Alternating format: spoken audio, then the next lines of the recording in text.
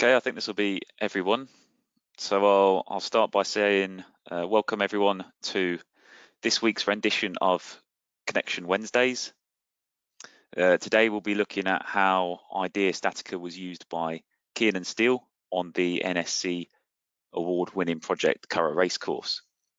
So we'll be covering the constraints of the project, how the struggles were overcome and optimized using the software, and we'll be paying particular attention to the roof megajoint. Presenting today is myself, Ryan Baker, Sales Engineer for IDEA StatiCa UK, and with me is Kostis, who's the Support Manager, and he'll be giving you a technical run-through of the scheme. Questions are going to be answered at the end in the Q&A section, but we'd encourage everyone to submit their questions as they go through via the GoToWebinar control panel. If you're not familiar with this format, just simply click on the text box beneath the questions tab and enter your question. So onto the scheme. The Curragh is an internationally recognised horse racing venue in County Kildare in Ireland. It's described as the spiritual home of Irish horse racing, and for good reason. There's evidence to suggest chariot racing was held here all the way back in 60 AD. So we know it's a venue of major cultural significance for the Irish and horse racing enthusiasts alike. Now, Curragh comes from the Irish language word curragh, meaning place of the running horse. The first recorded horse race here took place back in the 1720s, at a time when the region was most associated with Ireland's wealthiest families. The Curragh was formally recognised as a venue as a horse racing venue by Act of Parliament in 1868.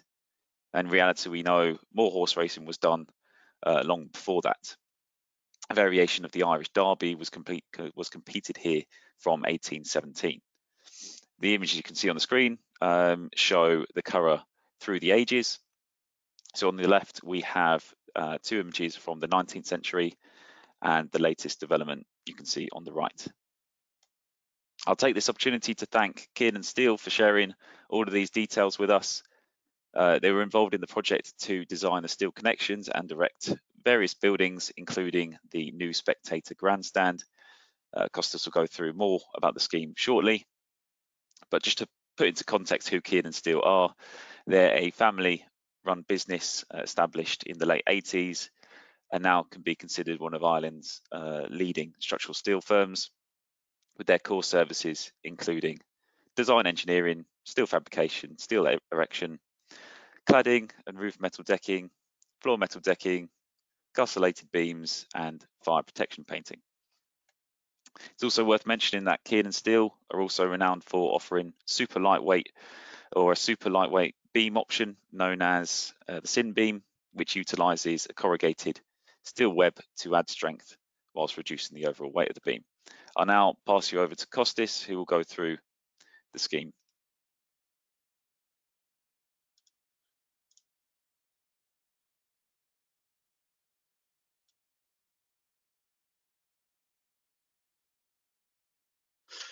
Thank you, Ryan. Can you please confirm that you can see my screen? Yep. Nice one. So I would also like to welcome everyone from my side. Without further delay, move on to the details of the Curragh Racecourse structure, where many interesting items are contained from an engineering point of view. I would also like to strongly advise for anyone who is interested for further details to watch the original presentation video from iStruct Ireland, where Michael Orr, IACOM's principal engineer, presents the project in detail. I think that it's worth mentioning that we also used this video as a source of information. In this webinar, we will focus on specific elements of the grandstand steel roof. The roof was fabricated and erected by Kiernan. And in this slide, you can see a plan view of the overall project. Today we will focus on the steel roof of the grandstand. The grandstand is the part of the structure that is highlighted with a yellow color. And we can also see that there is a blue outline which denotes the projection of the steel roof. Some statistics that are worth noting is that the area of the blue outline is about 7,200 square meters and its total weight is about 1,100 tons.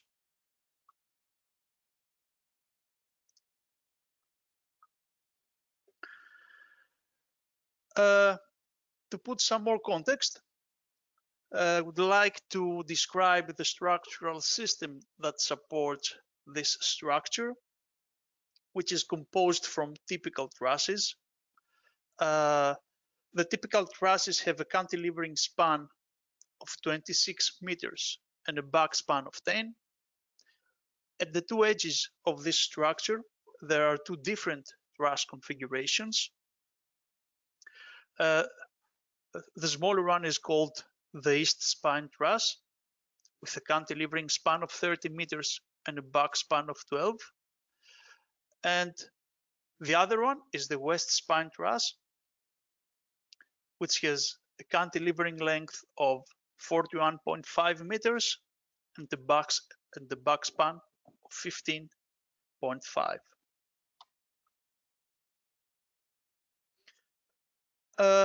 In this slide, I have these three trusses displayed for comparison, one below the other. And today we will demonstrate connections from the top one. Specifically, these are the top and the bottom nodes from the region of the truss that is marked with an orange outline. Now, to provide some more context about the project, we need to revisit the design constraints that proved important and practically led the design process. ICOM, which is the company that did the original structural design, tried to control the behavior of the roof from the very early stages of design. One of the most challenging parts was the architectural requirement that the roof should be flat after completion of the construction. And this part proved to be quite tricky. As you can see in this drawing, which comes from a linear analysis, the leading edge of the flat roof moves by 214 mils, which is quite larger than the deformation of the rest of the structure. After many design iterations with Kiernan, we have to, I think that it's interesting noting that this value was increased up to 400 mils. Now, this constraint is something that could potentially be influenced by the connection design and the erection stages. This is why Kiernan and ICOM worked together in several design iterations to figure out the construction sequence and the relevant details and make sure that after erection, the roof will remain flat. You also have to keep in mind something that is very important, that all this happens in a really congested 6-month window. Now let's move to the nodes. And in this drawing, I am displaying the positions of the two critical nodes that are the topic of today's webinar. These nodes are outlined with the orange rectangles. And they are located in the west spine truss, which is the one with the cantilevering span of 41.5 meters. And of course, the most interesting one is the top node, which is for which it is worth noting that it weighs up to 27 tons. So let's jump to the actual models. Now this is the model of the top connection, and it is evident at this point that the node is quite complex, and I dare to say that only a 3D model provides the correct perspective of the problem, because we have 12 incoming members, and if we include the column, we have a connection with a total count of 13 members. Now let me display the conceptual design of this connection, and shortly we will discuss the design decisions that had to be taken in order to create this model. So first we have this gusset, which is located in plane to the truss. Now all other gussets are welded on this one. This is the gusset which is in the plane of the backspan. Please, it is worth noting that this gusset is slightly inclined. Also, Kiernan had to move members to the outside.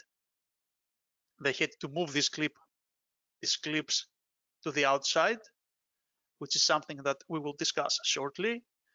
And because they had to move them away from the node, they also had to stabilize these gussets with these lateral plates here.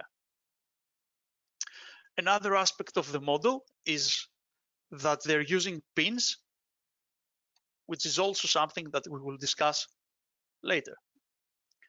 Now let me also move to the bottom node. Again, it's much simpler than the top node, but still it's quite complex. We have 6 incoming members and the column, so we have a total count of 7 members. In the original proposal, the column was embedded in a CHS section, but for the reasons that we will discuss later, it was not an option to use it, and Kiernan had to come up with this solution. So to explain more, let me move back to the presentation.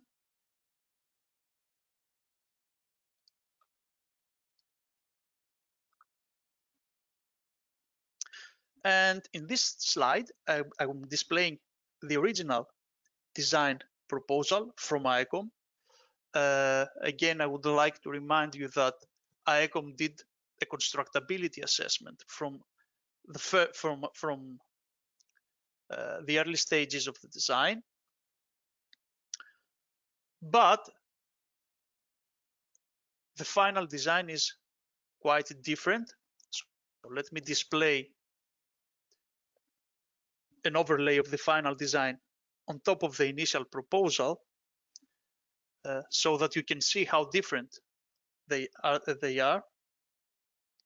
And before moving and discussing the details of this change, it's worth mentioning that according to Kiernan, the preliminary design was sound in theory, but from a fabrication point of view, they had to change certain things. Remember that they also had a very tight deadline. Now let's see how IDEA StatiCa moved, how IDEA StatiCa helped this iterative design process. So first, let's move back to the model. So to put all these members in place, Kiernan had to move them around. They were moving each member, and they were assessing the impact of this movement on the joint. They were solving it, and then they were deciding if it's okay. They had to do this in several iterations.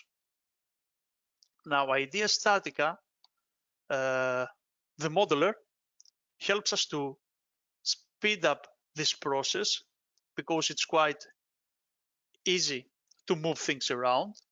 So for example, if I need to modify the position of this clip here, I'm just clicking on it.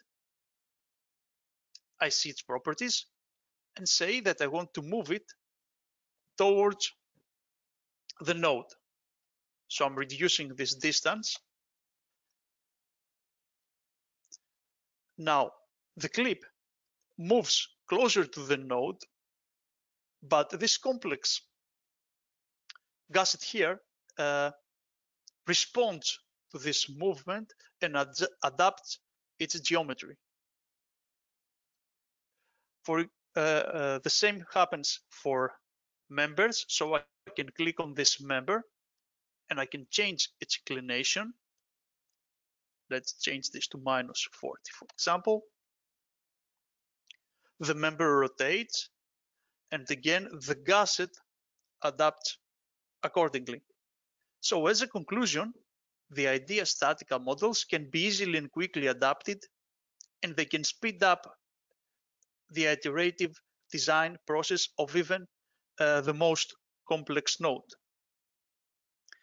An additional question is, why Kiernan moved the members away in the first place? The reason is that this connection utilizes pins.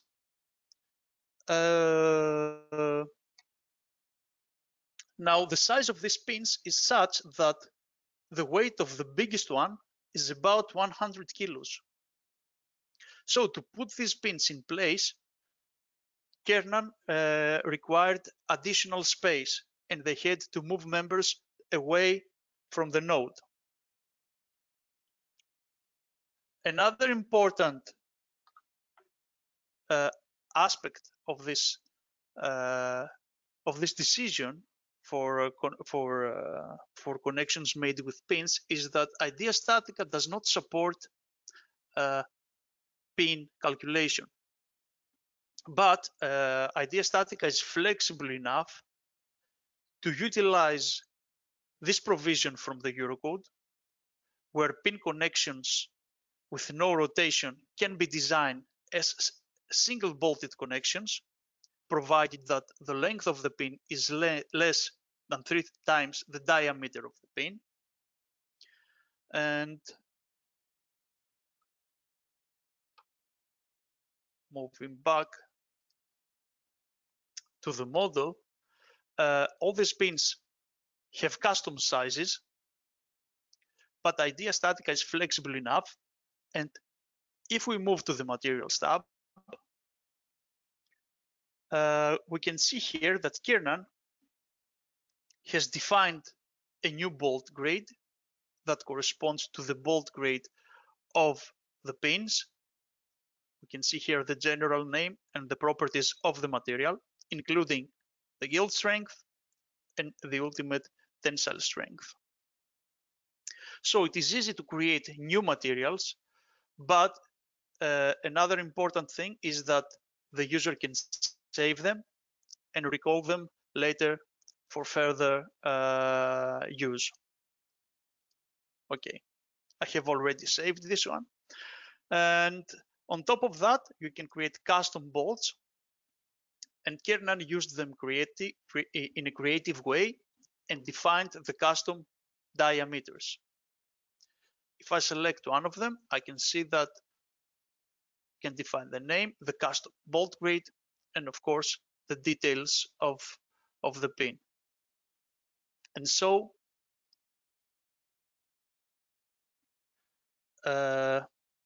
pin calculation is quite easy.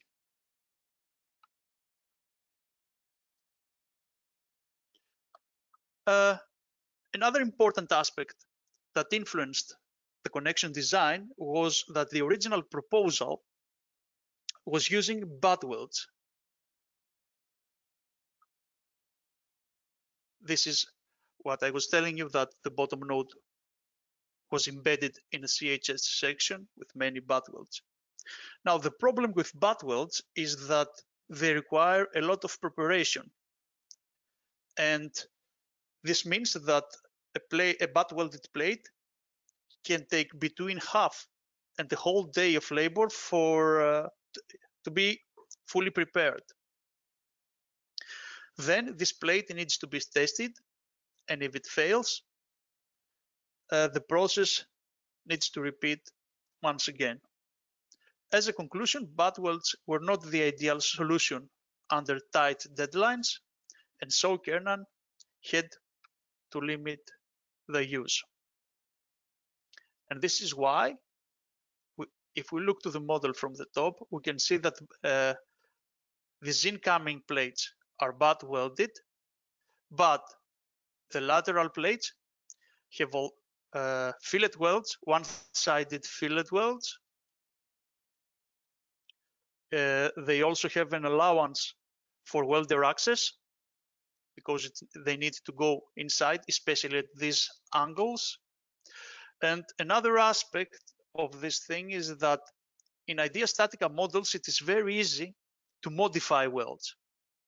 So in this complex model, the only thing I have to do is that I can point directly on my weld, right click on it, and I can scroll the wheel of my mouse, and the throat thickness is adapted accordingly. Or I can input the throat thickness directly.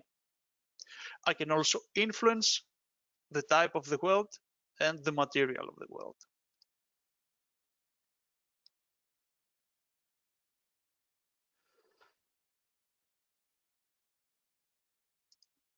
Moving back to the connection, another major issue is that Kiernan had to deal with loads that were initially provided in a load table. Now, there's nothing wrong with the load tables, but except from the fact that they contain extreme loads from envelopes. Now, for such a demanding connection, this would bring the material to its limit. And this loading would potentially lead to a design dead end. So IDEA StatiCa helped them to overcome this problem, and they worked closely with IECOM. IECOM provided loading tables for these members. The loading tables contained critical loads, but they were not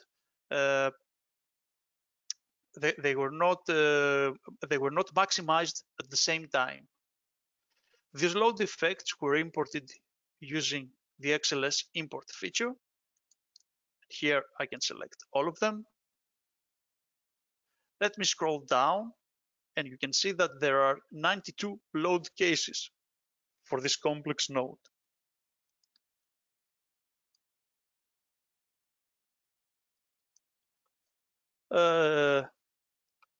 Lastly,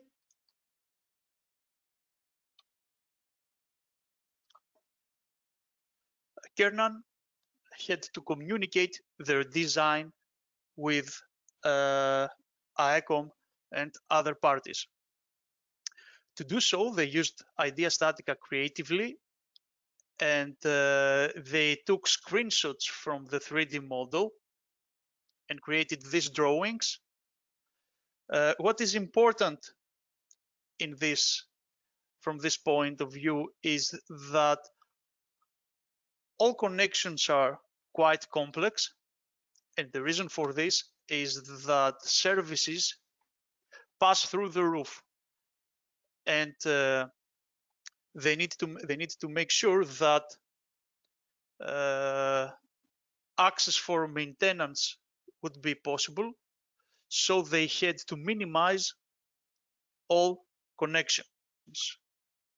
And for this reason, all of these connections are not typical. Now, at the time of the design, IDEA StatiCa, at the time of the design, Kiernan did not have available our latest tool, one of our latest tools, which is the online viewer. So let me display this.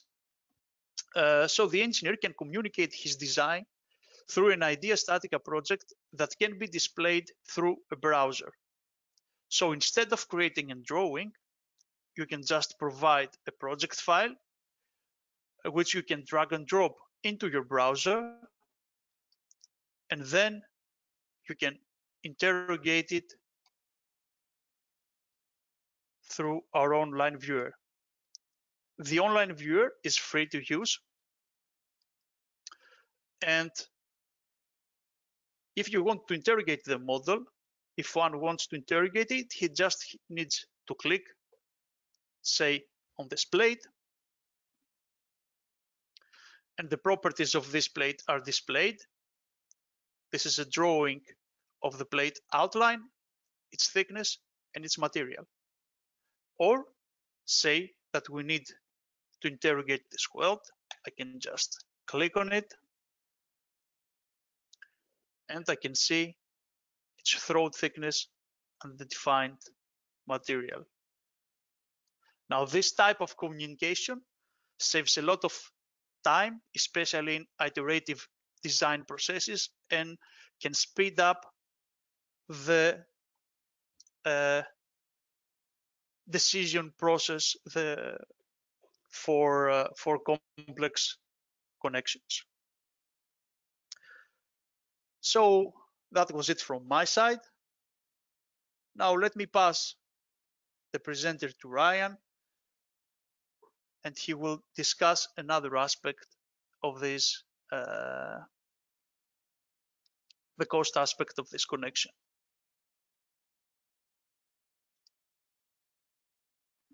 All right, cheers, Kostis. Right, so moving on to the cost control. As a basic rule, the simple connections tend to be really easy to calculate how much they're going to cost. Parties involved generally know how much these are going to cost out of the box. Now, this is not so much the case with the complex connections, and we can see on this project almost all of these ended up being complex connections. So it makes it really important to consider the cost from an early stage. Now, with the release of the latest version of IDEA StatiCa 20.1, we're able to very quickly and conveniently estimate the costs of the complex connections from the beginning using the cost estimation feature. We've had some quite good feedback on how efficient or how effective this feature has been. So it takes into account the weight of all the materials in the connection and the price per kilogram from market data that we've taken, and then that's customizable for your own market. It's worth noting though that the feature wasn't available at the time of the Curragh Racecourse design, but it would have been a great asset on this project. Now, before I show you how this works on IDEA StatiCa, I'd like to ask you all how much you think this particular node, the top node, would have cost. So I'll open up the poll now, and you can click on the range that you think this falls into.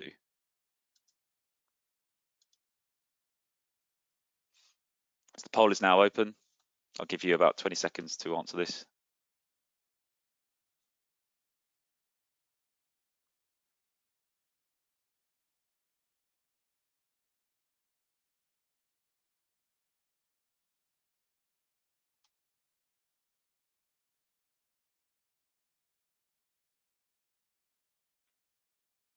Okay, so the numbers coming in, looks like most people would suggest that this comes in between £10,000 and £40,000. So let's see what our cost estimation feature takes this to be. So you can see in the top right hand corner we have £77,385. So for anyone that put over £70,000 and that was only 4% of you, congratulations.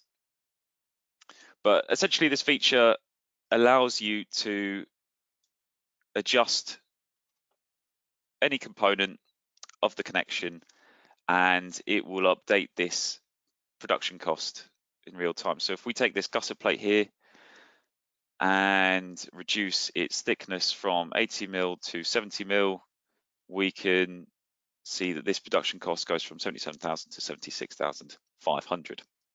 Now, again, this is all based off of market data that we've taken, but we encourage anyone who's using this feature to input their own values that corresponds to the market that they're in. And this can quite simply be done via the settings tab and go to the cost section. First off, you can turn this feature on and off depending on how relevant that is to you and change the currency based on where you are. Then we can adjust the steel parts. So this is any of the components of steel that exclude the members themselves. So we're talking plates, stiffening members, and so on. So we can add a new price for a particular grade of steel. So there's one that we don't have. It's grade 450, and we can say that these are £3 per kilogram. Now we can do the same with welds and adjust these based on the throat thicknesses. We could say that anything over 5mm costs £60 per kilogram, for example. Onto the bolts. Now this takes into account both the diameter and the grade. So if we look at, let's say, grade 8.8 and M24 has a specific, or anything greater than a M24 has a specific price, and we can call that £3 per kilogram. And then hole drilling is taken into account by percentage of the bolt assembly price. Okay, and again, this is adjustable. We can say that's only 20% in this case because we know the market. So we can save all these changes that we've made as a new template. And if we know that all the projects or most of the projects that we're working on will be using these figures, then we can just set that as default. And you might want to change the templates based on different markets you might be involved in. So if you have some projects in Europe, some projects in Asia, these prices are obviously going to differ.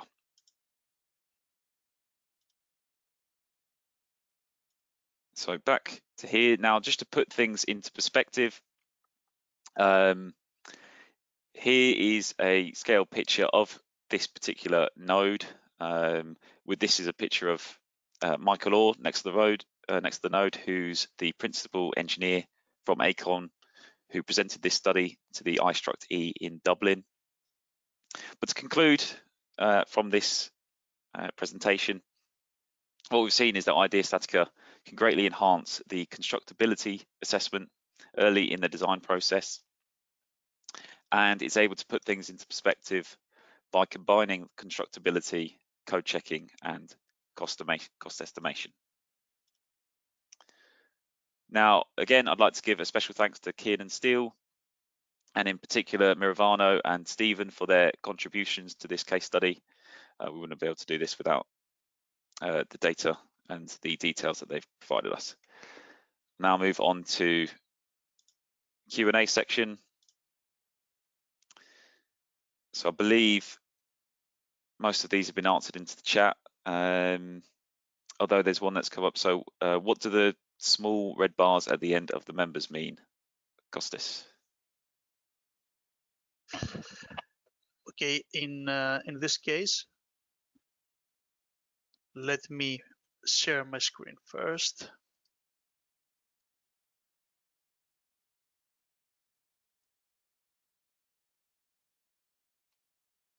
Can you see my screen? Yep. Maybe give me a minute. Yes. Okay. So there were some bars here, meaning that this connection is a connection that utilizes a single bolt. In this case, when we have a complex loading pattern, a mechanism may be created when there is a single bolt connection. So in this case, we're utilizing a model type. Let me click on this member. We changed the model type, and this red lines here is a type of constraint that prevents the creation of the mechanism in this particular case.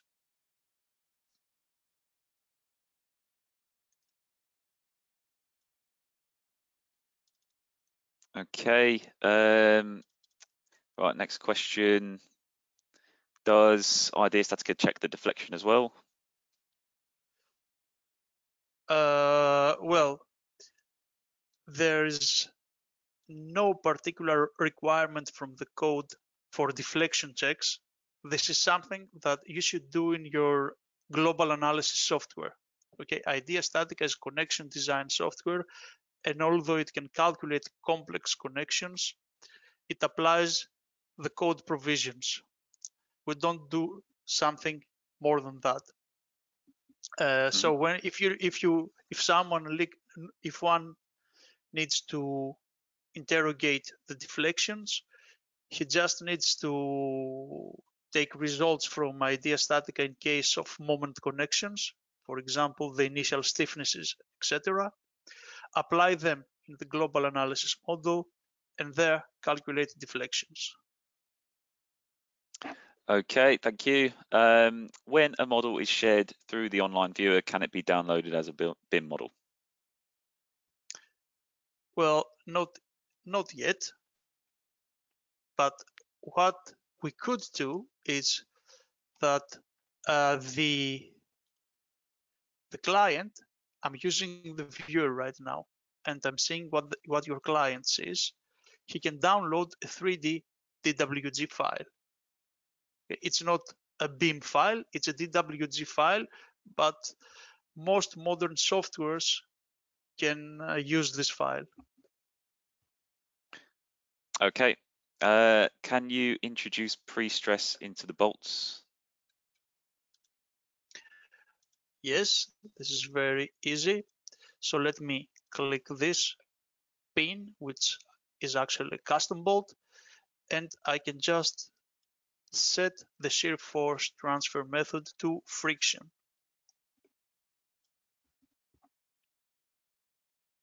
Okay. When you run the analysis, are you able to see the stresses on the plate and the bolts? Of course.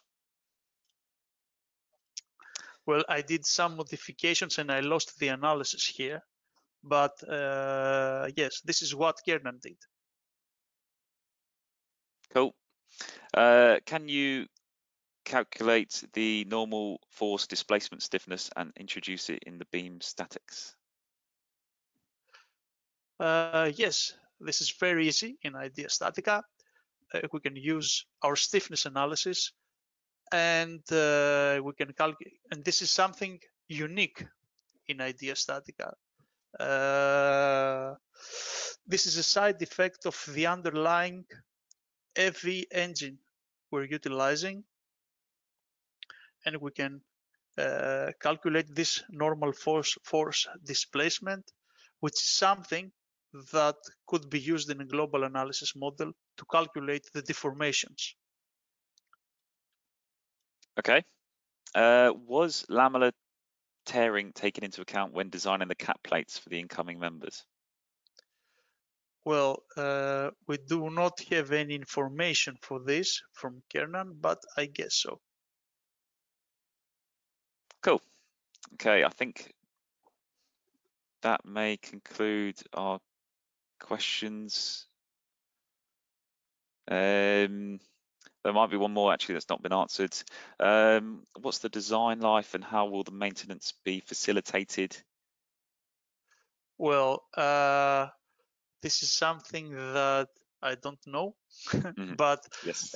if you need to have more information on this, again, I would strongly advise you to go to the YouTube channel of IDEA Ireland and seek for the original presentation made by Mike Lohr, the principal engineer of ICOM. Cool. And then again, can we input the pre-stress manually or has it been set up in IDEA StatiCa? I think that I'm missing something in this because from what I demonstrated previously, we're setting this manually, but maybe they're asking about maybe the pretension factor, which is this value here. So these are aspects of the slip resistance of the bolt. They influence the slip resistance. So I think that this was the question, probably. Okay. Did the software carry out compression checks on the gusset plates? Well, the software is utilizing the CBFEM methodology, so we do not separate compression and tension checks. Essentially, the CBFEM methodology is using a nonlinear analysis, a material nonlinear analysis, and checks the plastic strains. We're limiting the plastic strains. This is also something that is in Eurocode 1993-15. And what was the other compression? And more than that, IDEA StatiCa has a buckling analysis. You can perform a buckling analysis and see what happens with buckling, which is something due to compression. Okay. Can the 0.7 preloading factor be modified? Yes, of course. In the code setup, here, all these options can be set by the user.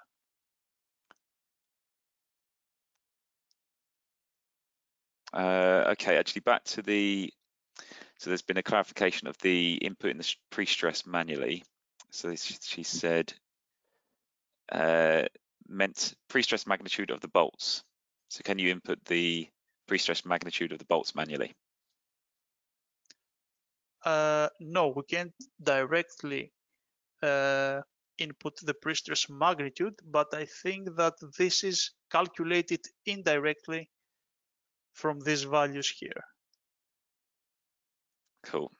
Because this is how the code calculates them. Sorry for that, interrupting, Ryan. It's all right. How can we see if buckling has been exceeded based on the results? Well, to explain this, I should have prepared the buckling analysis. So this is something outside the scope of this webinar, but you can look this up in our support center, in our online support center, where we have FAQs that go into detail. Okay, I think there was a question about whether the client can make any changes to the model in the online viewer. No, this is why we call it a viewer. Makes sense. Okay, I think that's all of our questions that have come through. Yeah, it doesn't seem to be any more. So I'll say thank you everyone for listening, and thanks Costas as well for your input. Thank you to Ryan. And yes, see you next time. Okay, bye guys. Bye.